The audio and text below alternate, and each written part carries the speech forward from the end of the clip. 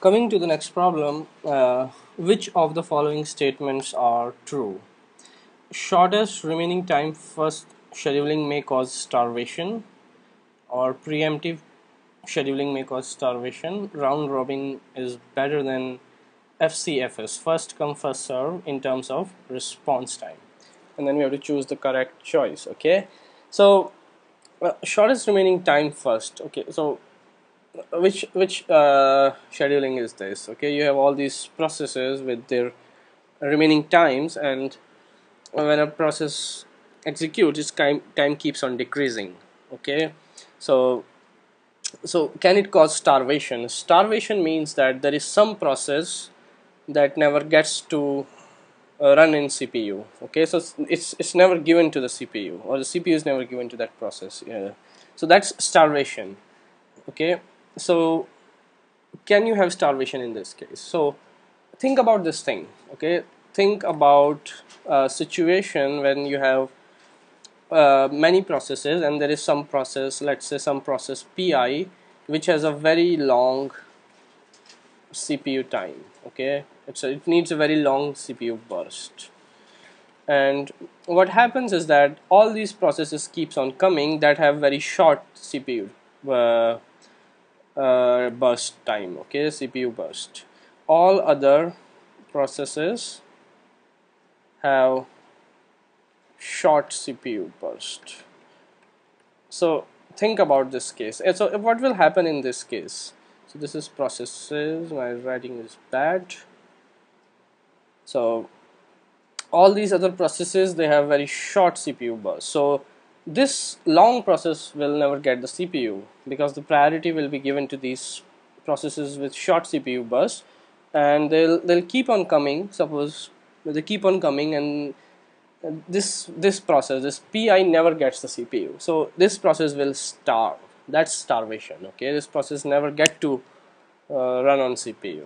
It's always waiting, or in the queue. Not waiting, it's in the queue. So yeah, this is true. This thing is true, definitely. And preemptive scheduling may cause starvation. Is this thing true? What about this second thing?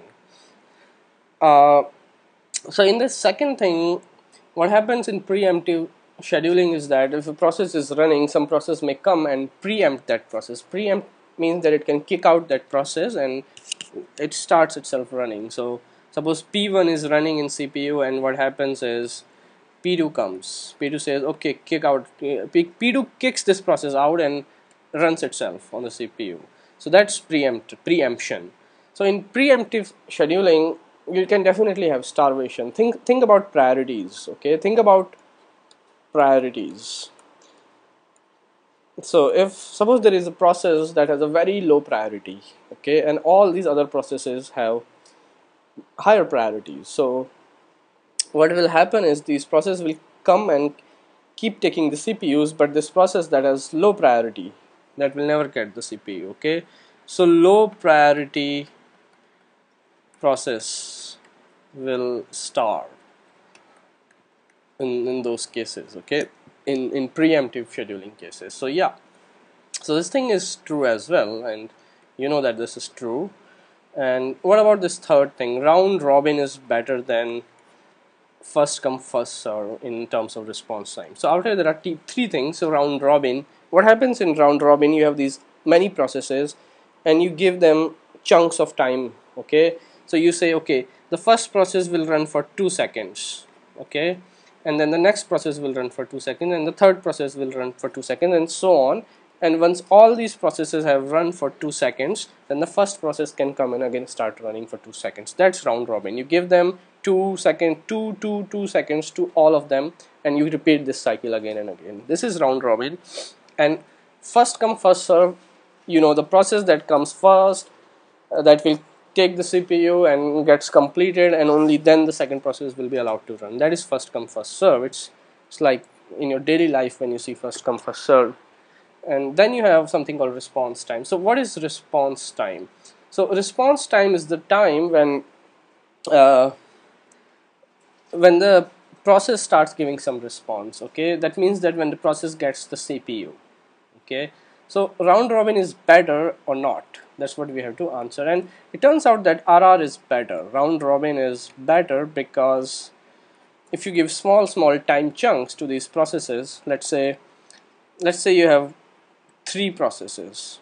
Okay, a process needs 10 CPU time units, the other process needs 20 CPU times units, and the third process needs 30 CPU time units. Okay, and suppose you have round robin, and in round robin you give a time chunk of 1 second. Okay, this time quantum slice of 1 second. Okay, the first one will run for 1 second, and the second one, and the third one. So in that case the response time will be better, because after 1 second the second will be allowed to run, and after another 1 second the third will be allowed to run. So this will respond after 1 second, and this will respond after 2 seconds. But in case of first come first serve, for first 10 seconds only this process will be running. Okay, the first response from this process will come after 10 seconds. Okay, and the first response from this process will come after 10 plus 20, that is 30 seconds. So it's a lot of time. So that means round robin is better in terms of response time. You get early responses from all your processes in round robin, and this is true as well, which means all of these are true, and that is option D.